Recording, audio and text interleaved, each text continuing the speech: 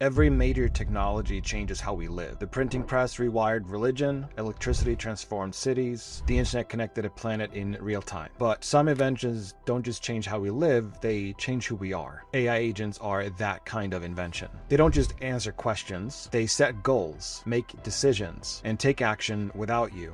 This isn't just ChatGPT writing a paragraph. This is Devin writing, testing, and shipping software. This is AutoGPT planning and executing a full marketing campaign. This is Klarna replacing 700 employees with one system update. Because AI agents don't need your instructions, they just need your permissions. You are no longer the user, you're the overseer of something that thinks and acts for you. My name is Sam Woods. I've worked with AI since 2016, which is before the ChatGPT hype, and I trained Fortune 1000 teams on how to use agents not just to move faster, but to think and work smarter. AI agents might be the last invention humanity ever needs to make, and here's why. We tend to romanticize the internet era as the golden age of innovation, and that's for a good reason. The internet turned information into power. It connected humanity into a single nervous system of data and ideas. You could search for anything, learn anything, share anything, all within seconds. That changed everything from education to communication and even politics. A teenager in India could learn how to code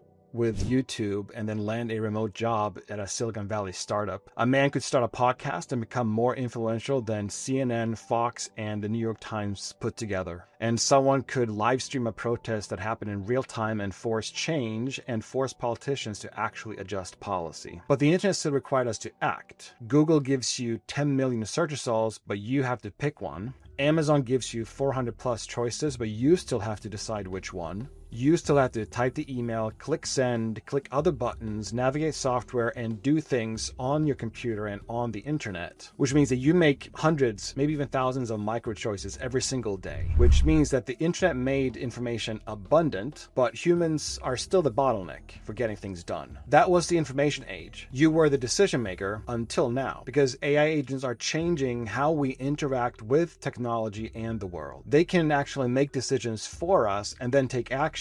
And that's the biggest shift that we as human beings have ever seen. Why? Well, because this shift isn't just technological, it is also cognitive. It changes the role we play in our digital environment. Just look at Manus, GenSpark, and Proxy. These agents don't just complete tasks, they break them down, create to-do lists, searches the internet, writes code, creates asset, and executes its own plan in its own loop until the goal is achieved. So you don't give it steps, you just give it an objective and the finish line, and it'll do it for you. Maybe you want to create a marketing campaign. My team has produced over 100 different customer acquisition funnels, probably even over 150 of them. We have written and sent for over 14,000 emails over the years, probably well over 20,000 ads across all platforms. And now an agent can pretty much do all of that faster than we ever could. There's also Devin, Cognition AI's agent. Devin completed real coding tasks in open source projects, solving nearly 14% of real GitHub issues entirely on its own, outperforming the best previous AI models by 7x. And it is so much more than just getting faster results. Klarna's AI assistant handled over 2.3 million customer conversations, which is the equivalent of about 700 full-team staff members. That's not just a marginal improvement. That's industrial scale decision-making done without people in the loop. AI agents are pretty much giving us access to an infinite level of decision-making skills and decision-making process. And in a world built on leverage, whoever controls decision-making at scale also controls the future. So while you might think that AI agents are just another upgrade,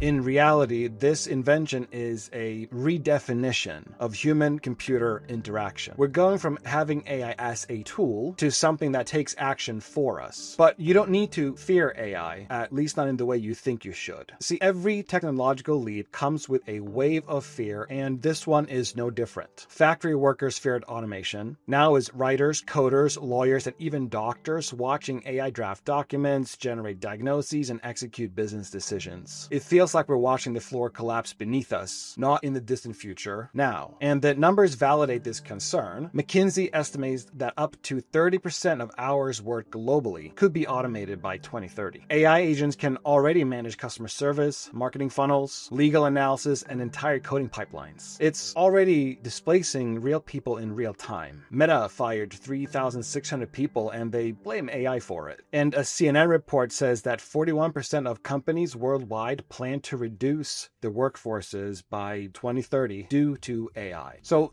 the threat is existential, not just for jobs, but also for our identities. If your work is your worth and then the work disappears, what's left? Well, history tells us that technology doesn't just destroy, it also reinvents. So embracing AI can lead to new industries and roles that enhance human potential. So yes, displacement is happening, but so is creation. And creation of jobs is happening on a scale we're only beginning to see. And now analysts project that AI could contribute up to $15 trillion to the global economy by 2030. We're already seeing new roles emerge. Prompt engineers, AI ethicists, AI systems architects, model trainers, AI behavior auditors. The list goes on. There's a ton of new work to be done with these AI models. And it's not just about niche roles. Businesses that adopt AI agents are reporting increased efficiency and faster innovation. They're getting more done with less resources. And this is not just for cutting jobs, but it's actually to increase value and growth in a company. Entire categories are being born again.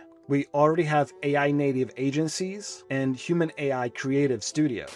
So you can choose to resist the wave or you can learn to surf it. But this creation of jobs is slower than the destruction. Jobs will disappear faster than they are replaced. And that gap is where chaos lives. We're just getting started, but if you're seeing how big this shift really is, go ahead and tap subscribe. I'll keep showing you how to stay ahead of the curve and actually catch the wave instead of getting swept away by it. See, there's something deeper happening beneath the economic shifts and job charts. Something that's more personal and psychological. The internet gave us a taste of it. Algorithms that shape what we saw, what we click, what we bought. But even then, we still felt in control. We could close the tab and walk away. But with AI agents, that illusion is starting to dissolve. Because agents aren't just recommendation engines. They're active participants in workflows and processes. They can make choices on your behalf and take action on your behalf. They learn your preferences and your emotional patterns. And soon, they could be managing your entire life if you wanted them to. So I'm talking about AI agents managing your calendar, health decision, finances, and even relationships. And they will not do it as assistants, but as advisors and proxies for your own judgment. The moment an AI becomes better than you at making decisions for your life is the moment you start giving up the will to make them yourself. And that's when we risk losing control of our lives forever. This is already happening. If we don't establish clear boundaries now, we may end up in a world where AI shapes human destiny more than humans do. There are also hard ethical questions that no one's really fully answering. Who is responsible when an AI agent makes a harmful decision on your part? What happens when they rack up a credit card bill because something went wrong in the code? And what happens when AI agent starts negotiating with each other for resources, rights, and outcomes that affect all of us? And beyond that lies the philosophical dilemma. If AI handles everything, what does it mean to be a human being? What do we do when we are no longer the main character in our story? If you're watching this and thinking that I need to be using AI agents, not just reading headlines about them, then this is your next step. I've been in this game since 2016, long before ChatGPT existed, before prompt engineering was a thing, before prompt engineering had a name, and before anyone was building businesses with AI and AI agents. Since then, I've helped Fortune 1000 companies, CEOs, and high-performing teams turn AI into a real competitive edge and advantage for driving leads, closing sales, and scaling their entire operations.